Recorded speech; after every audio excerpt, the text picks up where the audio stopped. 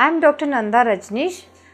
I am surgical oncologist. I practice breast cancer surgeries and GI oncosurgery.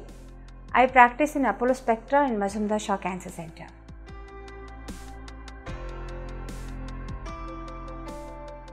When the fibroadenomas are more than 3 cm in size, we advise the patients to remove these lumps because they may cause pain, they may be present in the central quadrant of the breast, and they may go on increasing in size to giant fibroadenomas. So we advise normally that they have to remove these breast lumps. But that doesn't mean they do not develop fibroadenomas in other part of the breast.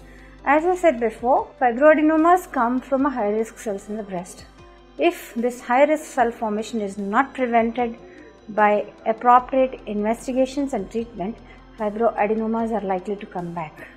That means patients have to be evaluated why there is a hormonal imbalance on the breast.